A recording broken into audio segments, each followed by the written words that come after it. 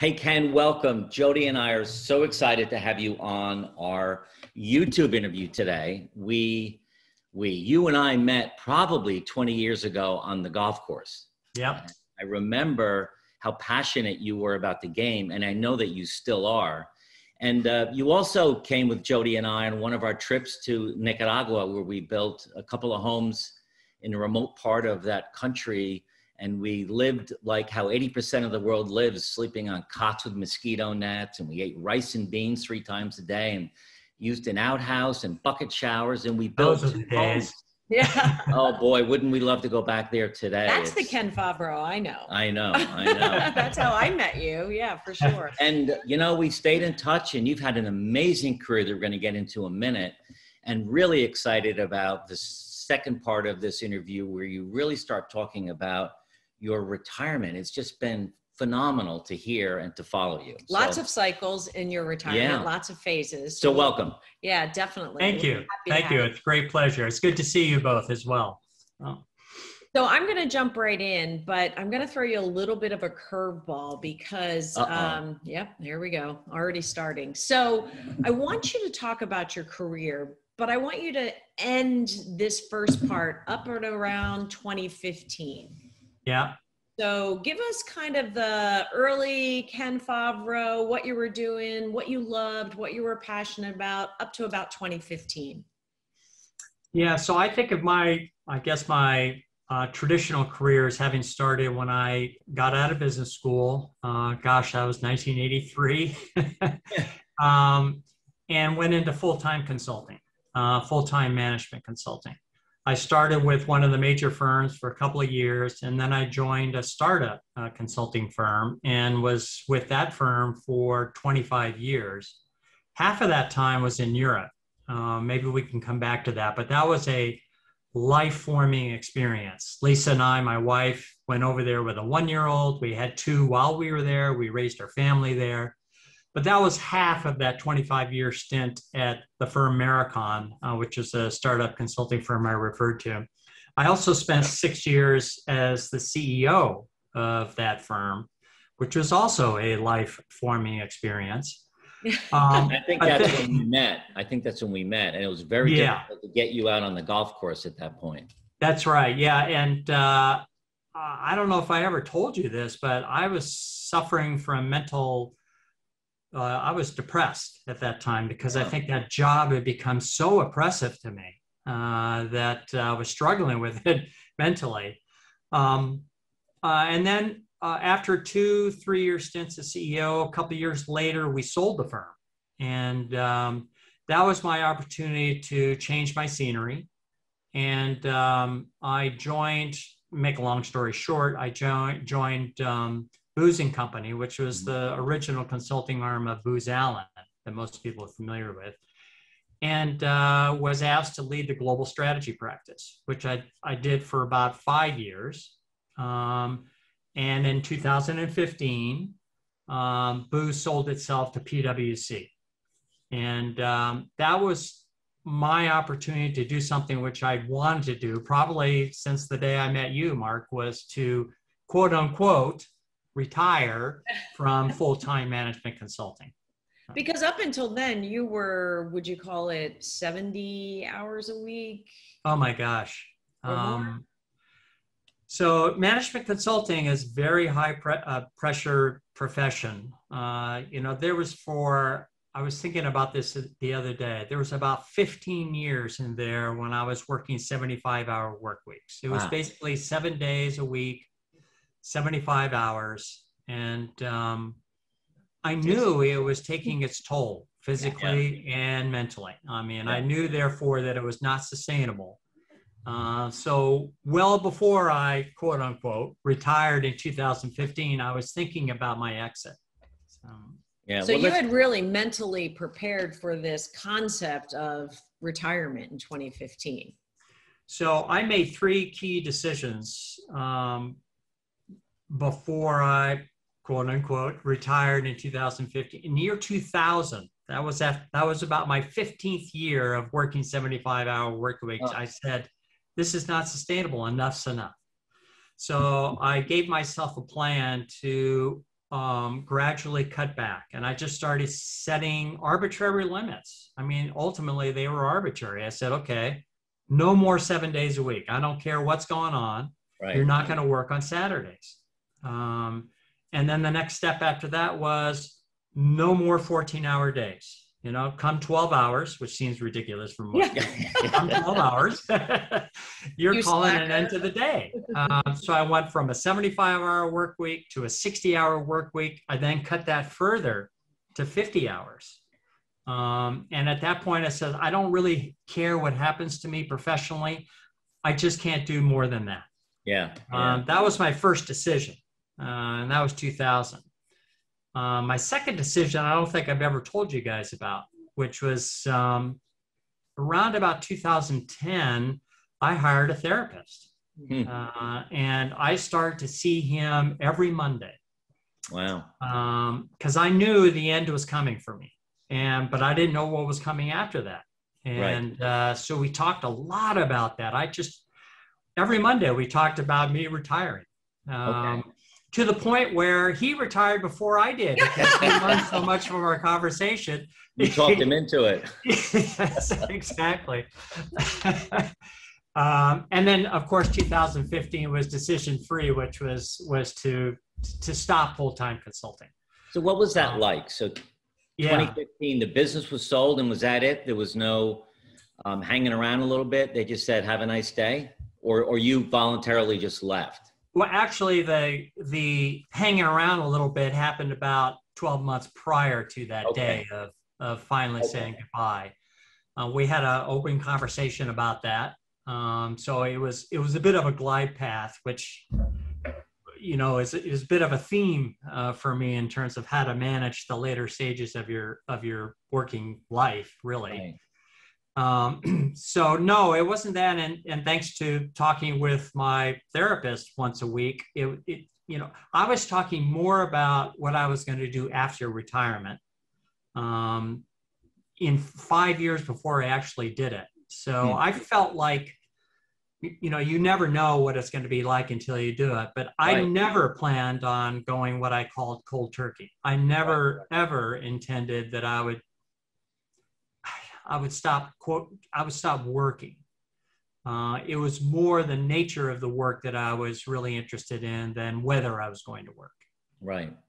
Yeah. So you left, and you certainly did a lot of soul searching. You did a lot of reflection, which is something we encourage our clients to do. To just walk out cold turkey without any planning at all. And I'm not saying you overplanned, but you knew that this was going to be hard. Even the steps from 75 to 60 to 50 hours a week to zero was going to be dramatic for you. So you did a lot of reflection, which is great. But what did you do? I mean, day one, that next Monday morning, what was your plan? My plan, and I don't know how prescient I was about this, but the act of seeing that guy once a week was my act of soul searching. I needed that mechanism. I couldn't do it on my own. It's funny, you know, I can exercise on my own. A lot of people need trainers, right, before they'll get to the gym. I don't need that. But when it came to that soul searching, I needed someone. And it had to be someone outside of my family and circle of friends. And it had to be someone that I could say anything to and know that it was a safe thing to say. Anyway, so I knew that when that day came, that the next Monday, I was going to set up my own little advisory firm. Okay. And the point of that, I called it Act Two, which was very purposeful. I thought of it as Act Two of my career. So when I used the word retirement, I used it in a traditional sense of the word, but I never really thought of myself as retiring from working life. It was really, I always say retiring from full-time consulting. Right. Well, I think if I remember correctly, you had an inspiration around that, maybe someone in your family that kind of showed you the path there. Yeah. I think you might be referring to my dad. Great story. He was a model for me in a number of respects, actually. he was a small town lawyer. I really liked the idea of having a profession. So I dabbled in, the idea of becoming a lawyer myself, didn't like it, didn't want to do it, had heard him complain about it too much. Then I dabbled in the idea of becoming a doctor, a medical doctor, and didn't like chemistry, organic chemistry. And around about that time, this thing called management consulting emerged as a new business that was hiring straight out of schools. And I'd always been intrigued with business, even though I grew up with non-business parents. Maybe that's why, but I was always intrigued with it. And I said, that could be my profession.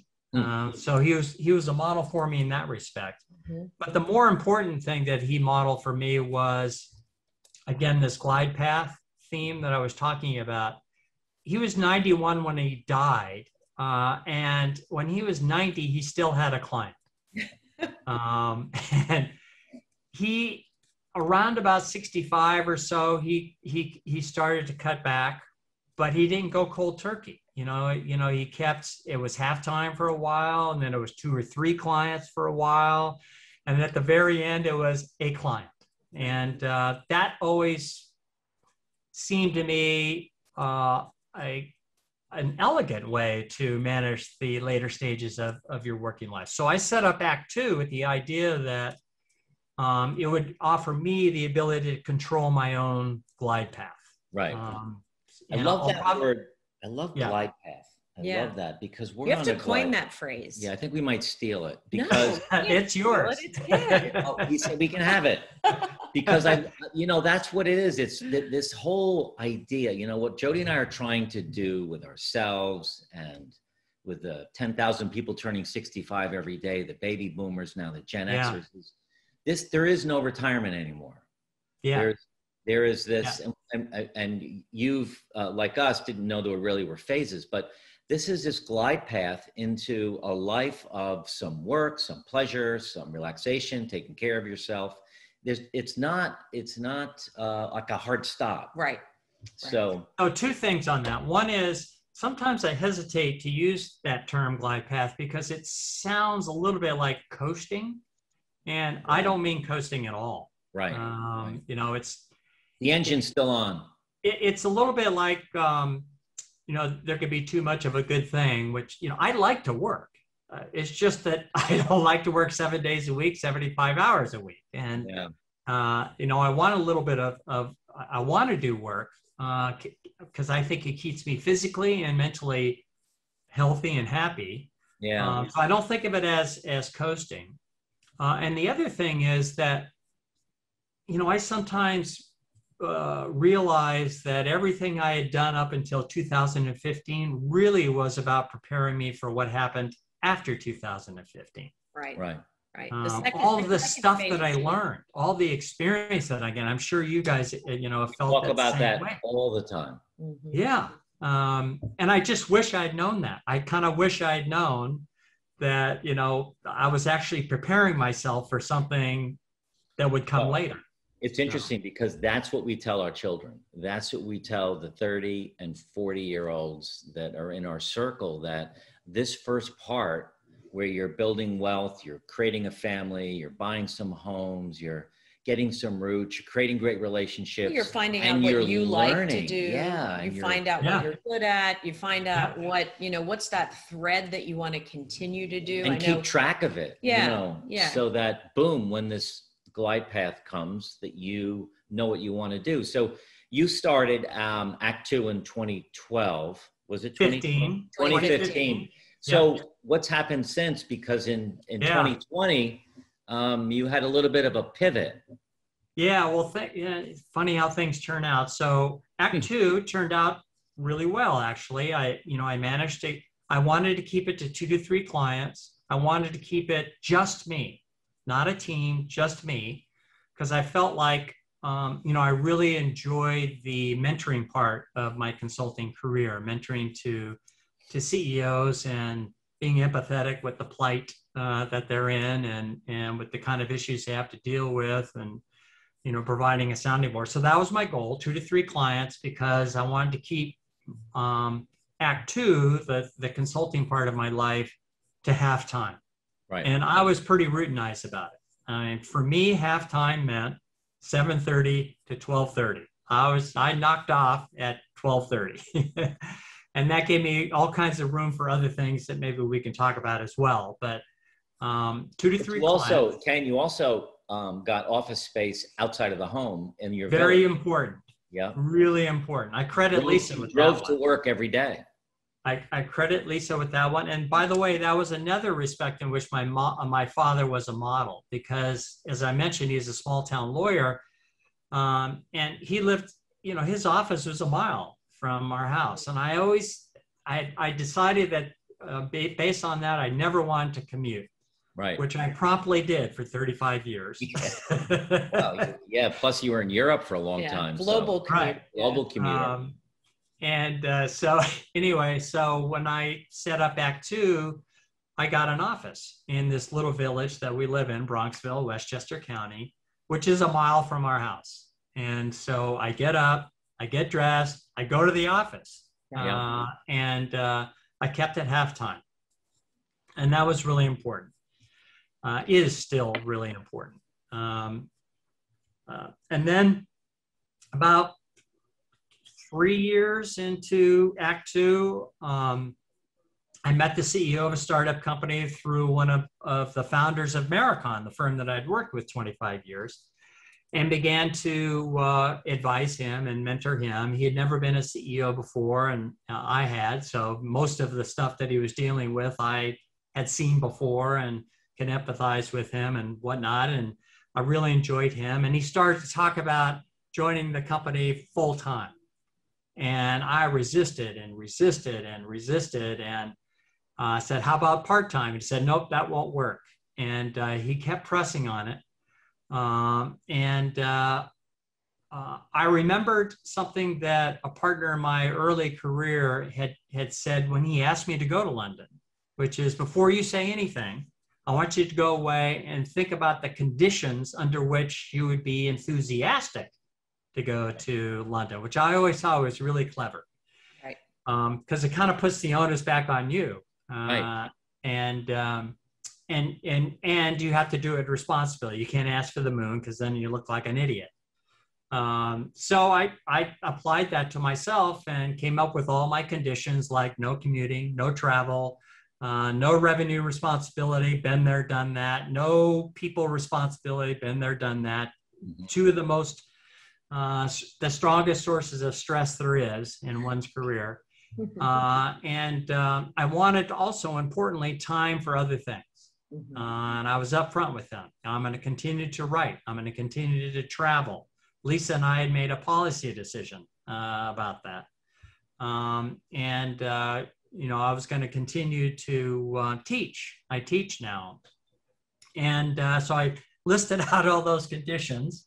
And he said, yeah, and what? Let's go, full time. Wow, that's great. So against my better judgment, I ended up joining this company as the full-time. The official title is Chief Strategy Officer. The other condition was finite. I told them it would not be an open-ended commitment. Right. I said, I want to go back to what my original routine was, but I will help you scale the company, get it ready for exit. So this is good through the end of 2022. And whether you exit or not, I'm exiting at that time. So. Right. You know what I think is important for everyone to realize is you really reflected and you did an assessment, right? Like we talked about the things that not only you were good at, but the things that brought you joy throughout your various roles and careers, and then move them forward to this great opportunity. So you didn't shy away from the great opportunity because it was full time, and that was, a hard stop. It wasn't the time as much as it was the talents that you wanted to use and bring, and the stress you wanted to minimize, which in your form of retirement, you were able to pitch, right? And that's got to give you like liberty and freedom and, kind of swag, because, take it or leave it. I like you a lot, take it or leave it. But take it, because it's going to be additive to the company. And I think, that's inspiring to so many viewers who say, I retired. I'm not going to work. There's that, wall. Yeah. And you're not going to work because there were so many parts of it that you were doing that you hated. And you thought that in order to continue working, you had to do that. Right. And you don't, right? You don't. As opposed to this evaluation process that you can go through and say, hey, I was, you may have been really good at the revenue side of it, but the anxiety and the stress and the pressure and the darkness that kind of came with it, kind of at this stage of life, not worth it. It's not. So I was good at it, not worth it. I can advise on it, don't want to be responsible for it. And I think when we originally talked, that was to me such a learning for our community, because your way, your terms at this phase of your life. And I think that message you guys send around, the need to do some soul searching before it actually happens is really important. And I didn't have the presence to think about that, but that weekly session that I had, and we would talk about a lot what I hated, and he would legitimize it, right. Okay. You're a human being. You don't have to love everything. You don't have to be great at everything. And it's okay to not like things, but that helped me. If you articulate it to someone else, you're articulating it to yourself, and it becomes part of your decision criteria. And the other thing is you have stuck with this management consulting piece that you're very good at and you love to do. You've eliminated the parts that you don't like. Yeah. For Jody and I, when we retired, we didn't say, well, we want to start an online business helping entrepreneurs and executives make this transition. Right. That evolved over our soul searching 7 years ago when we started thinking about our retirement. What are we going to do?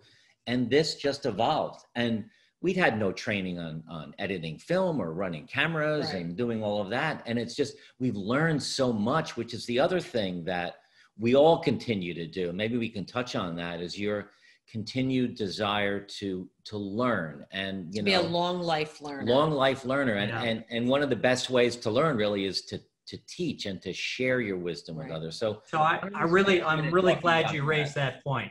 I'm glad you raised that point, because one of the things that attracted me to working with this company full time was the industry that it's in. It's a SaaS company, which means software as a service, and that's a growing part of our economy. It's a new part, and I was a Luddite on that. I really wanted to learn about that company, and so it gave me energy to think about, being in a situation where I could learn that kind of business that I'd never really been exposed to in my prior career. And yes, I'd always wanted to, one of my alternative career choices back in the day was academia. I do have that academic bent. Sometimes that got me into trouble, but I'd always had that. My mother's side of the family were all teachers. So I'm sure there was some kind of DNA in there around wanting to teach. And so I pressed my university for a couple of years and finally found someone who would spend time with me to learn from me what I thought I could share with the student body. And that led to a teaching position that I now have. And, that's great. And they always say, the best way to learn something is to teach it. And, so I learned as much from doing this as the students do from me. Right. Well, during our chats, one of the things, and you mentioned it earlier, during the three of us, our careers and, building businesses and all of that. Yeah. But there was that and retirement that we didn't really think about phases, but when we spoke a couple of weeks ago, you talked about phase one was your heavy 75-hour week career that dropped down to 60 and then 50. Right. And then phase two is act two and your current consulting position that ends next year. What is, and you didn't realize you had phases until now, but what does phase three look like for you, do you think? Well, I do have a plan. Okay. I am not surprised. I'm a bit of a planful person. It helps, manage my anxieties. So yeah, I will. my plan is when I'm done with my full-time commitment with this company, I will return to Act Two until around 70. Okay. And then at 70, I'll probably wind that down. Maybe it'll wind it down to a client like my father, or just wind it down altogether. And then at that point, I will be focusing all of my energy on writing and teaching. And I figure I'll have the energy to be to teach until I'm around 75. And then I'm going to focus on writing. I have a trilogy in my mind. Wow. I finished the first of the trilogy. The manuscript is done, and I have 2 others that I want to do. I would just love to do it right now, but don't have the time. And there is golf after all. Yeah. And I figure around 75 is when I'll just be writing until I meet my maker. That's great. Is this trilogy a novel, or is it a... Oh gosh, it's nothing that exciting. I doubt it. Darn it. Knowing Ken, I don't think so. It's nothing that exciting. What do you mean knowing me? No, it's I'm sure it isn't. It's on the 3 subject matters that I've consulted on, I've written on, I've taught on over the decades of my career. It's on strategy, number 1, on organization, number 2, and innovation, number 3. And sounds like the makings of a new course at Stanford. 3 courses. 3 courses. Yeah. Maybe a capstone. You're right. How to put it all together. How to put it all together. Yeah. Yeah. Exactly. Why don't we jump into his life, his personal life? Yeah, I would, I was saying to Mark and, certainly to you, and knowing you and Lisa and, your family, how does your family react to you being, the planner? Are they planners as well? And then how do you plan for family with, writing a book, being a teacher, working full time? I know you like to travel. I know you like to play golf. So how does it all come together with family? And we are going to join you on one of your walking trips in Italy soon. We promise. Oh, please do. You Please keep do. inviting us. Yeah. It sounds like a awesome. tremendous opportunity. Sicily in October. Sicily. One of the things that Lisa and I talked a lot about, because we both like to travel, we both have a bit of that wanderlust, was that there's a time frame when you can you can plan to be active. Right. And for us, that was, we think that you can plan to be active until 75. It sounds awful to put a number on it, but we think you can plan to be active until 75. We might be unlucky, might not be that long, or we might be really lucky, might be longer than that. Right. We have friends that were not lucky. And we know people that are physically active and traveling way beyond 75, but that was it. And we had this discussion when we turned 60, and we said, well, if that's right, we've got 15 years. Right. So we basically planned, as I tell people, I went from saying no to everything. Nope, can't do that. Nope, can't do that, to saying yes to everything. And so we travel a lot. And remember, that was one of my conditions with the CEO that wanted me to join full time, is that, I don't want to feel guilty about Lisa and I. I'm not going to change the terms of that agreement that Lisa and I had. Right. The other thing I'll say about family is, during that 15-year period when I was doing putting in ridiculous amounts of time, I did something that I'm not sure I would recommend to everybody, but I decided that I was doing 2 things. I was building a business, hence the 75-hour work weeks, and I was building a family. And that was our 3 kids and Lisa. And everything else I was cutting out. I cut out exercise. Would not recommend that. I cut out friends. I would not recommend that. We cut out travel. I never got that mental break that everybody needs. Right. But I prioritized building family because I was in a type of profession where it's very easy to never see your family. And so I just didn't want that. And I was blessed with Lisa as my wife, who was very accommodating to all of that, and she held us together for a long time. Right. I don't talk to my kids that much explicitly about planning their lives. It's more about modeling it. Just like my father, he never really talked to me. He never sat me down and said, "This is the way you live the rest of your life." He just did it, and I saw what he did, and he was a model for me. Right. Yeah. Right. Yeah. Well, this idea of modeling, I love your semi-annual gathering for your kids and you and Lisa, because Jody and I do the same thing. I'd love to have you talk about that a little bit. Biannual. So we stole this idea from some very good friends.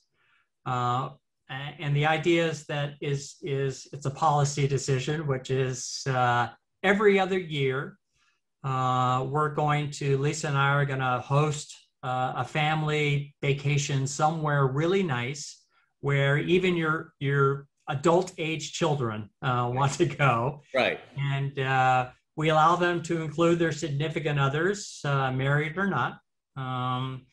I like your idea, Jody, of there being a minimum threshold. They couldn't have met last night in the bar. Right. It's gotta be. When we do, right. But we also have 6 children, so I needed some conditions around. Yeah, right. We only have 3. Fly by nights. And only 1 each. Yeah. Yeah. Yeah, exactly. And it's a bit of a splurge, right? Because it has to be nice enough that they want to go. And it has to have a range of activities so that we can all go away and do what we want to do on a daily basis, but we know we're all getting back together again at the end of the day. Right. And it's a great idea. I highly recommend it. It doesn't have to be a fancy vacation, actually. It could be just something that pulls the family together. And everybody knows it's going to happen every other year. Right. So they begin to, at least mentally, if not physically, prepare for it. And so it's, I really credit that idea to someone else, but, I'm glad we stole it. Yeah. That's great. We do the same thing. That's we great. love it. So you give a lot of advice, and over the years have given a lot of advice to, CEOs and senior managers, and now in your teaching role, certainly, students and, college students and maybe even junior professors and different people in the faculty at the university. You write books and people read them. Our viewership is, people 5 years or more from retirement, people about to retire, people who have already retired. Is there a piece of advice or a nugget of wisdom or, one way to just say, critical success factor or a KSF, a key success factor in management language? Is there something that you would put out there and say, this really helped, or this could really help? Well, I have to credit you two for this, but I think soul searching is really important. You have to start thinking about it way before it's going to happen. Because when it does happen, your mind is so busy with, what am I going to do now? That if you it's a little bit like what Michael Jordan, they would ask Michael Jordan, do you get nervous when before a big game? Because he was such a star. He was so much better than everybody else. The expectation was that he was so confident that he wasn't nervous. And his response, which I'll never forget, was, the more prepared I am, the less nervous I am. Right. And even Michael Jordan had to prepare for those big games. And my point is that you have to take the time to prepare yourself for those big changes in your life. And that's where the soul searching comes in. That weekly discussion that I had with the therapist was really, looking back, was really about my way of getting prepared for a big change in my life. And that I recommend to everybody. Sometimes those changes happen to you and, they're sudden. You obviously can't plan for that, but you can plan for retirement And by planning, it's not financial planning, although that's a big part of it. It's the mental preparation. Just like Michael Jordan needed that mental preparation, everybody needs that mental preparation for the big change in your life. That's great. Well, that's certainly amazing advice. And what you're doing, Ken, and continue to do to inspire Jody and I to keep doing what we're doing. It's nice to have this community that we have to share ideas and concepts on what retirement could look like and is like, versus the old traditional of sitting back, taking it easy, and doing nothing. Right. Today's interview was amazing. I loved it, and we can't wait to share it and hopefully have you share it. And again, want to thank you so much for doing this with us today. And for those of you watching, if you liked it, please like it, share it, subscribe to our channel so that you can stay up to date on our latest videos. And join our Facebook community if you're out and about and around Facebook. We've got a great community and lots of things going on there. All those links will be down below. But anyway, Ken, thank you so much again for doing this. Thank you, Mark. Thank you, Jody. I really admire what you guys are doing. I think that you're serving a great need that's only going to grow in the next 10 years as our generation moves into the next stage of their lives. All right. Well, thank you. Thanks. Okay. Bye.